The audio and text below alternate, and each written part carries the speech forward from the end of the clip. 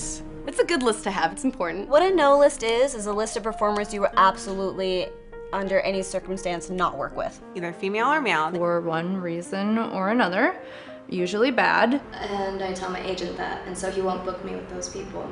I don't know a lot of people like give it out like beforehand, but I've definitely like been booked and been like, hey, actually that's someone I don't perform with. So please don't book me with that person. And then you have to like actually justify the answer to if they're like, well, why you put me on no list? You know, often there's a grace period and we are cool and then we work with each other again. I have people on my no list, of course. I do have a no list. It's small, but there's a couple people on there. I literally have no one on my no list. There's 2 girls on my no list for sex scenes. In fact, I don't have a no list, at least not in the US, because all my experiences have been very good by far. I actually don't have a no list, I have a yes list. Any girl, but with dudes, there's basically only like 10 dudes I work with, and that list gets cut in half from my butthole.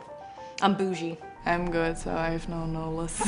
So most companies that I work with, they ask me who I want to shoot with. I've had really good experiences so far, so I don't have a no list. I definitely have a to-do list of people that I would absolutely love to have sex with on film. I have had probably like 2 people on it in the past. I don't have one.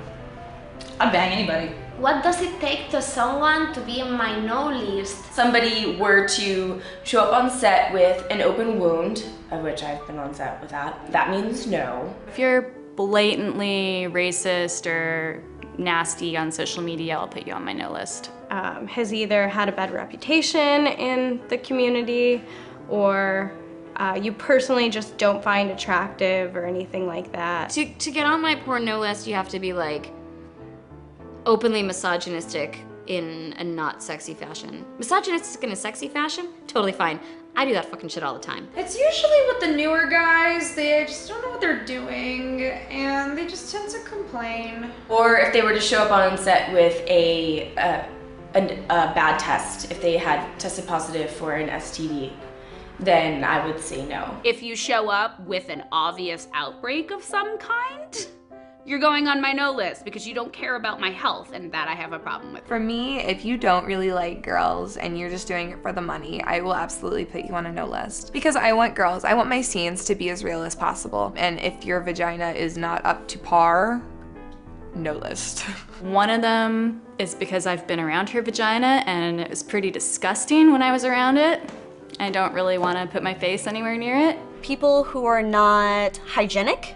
And not just one time, because sometimes, you know, things happen. If you're not hygienic the second time I fuck you, I'm sorry, I'm not gonna fuck you again because I will gag. And I politely say something to you and you flip the fuck out and make a huge deal out of it, we're not having sex again. But I suppose if someone is not professional or they are not like, they don't take care of me, that would be a good reason for being in a no list. Probably if they were like real assholes. When someone don't respect you in something. If someone was mean to you, or if someone was really rough with you on a set, or if you just flat out don't like the person or you don't have good chemistry. Like if you don't like women and you don't want to fuck women or work with women or be intimate with women, why would I want to have sex with you? That's no. If I don't like feel safe, especially if I'm like subbing, like if someone is just like, I know has like bad boundaries or is a dick, like, and I don't, you know, I don't trust them to do that with me. There was one guy that I worked with who, I don't think he knew a lot about BDSM, but he tried really fucking hard, and he was like choking me out during this one scene, and I like passed out, and that's definitely not allowed to happen. In most cases, in pretty much all cases it doesn't. But with this guy in particular, he went way too hard. Like he bit my neck until it bled, and he kept hitting me, and just, he was like using BDSM as a form of abuse. And so after that scene, I never worked with him again. I guess to get on my no list, you would really have to be a piece of shit. If someone has a poor attitude, I've been on set where I'm supposed to work with a person and she looks at the PA and she goes, can you do this? can you do that? Wipes her fucking vagina, drops it on the floor. I'm like, how disrespectful of you. You are a shit human being. I will not work with you. Performers that are just not nice people in general, and I've worked with before that are just total assholes, be it guys or girls. Yeah, just don't be a diva, don't be a cunt. To get on my no list, you would have to not respect my boundaries. Yeah, pretty much that, which my boundaries are, I don't really have many. So you just have to be an asshole or like really arrogant or selfish to be on my no list.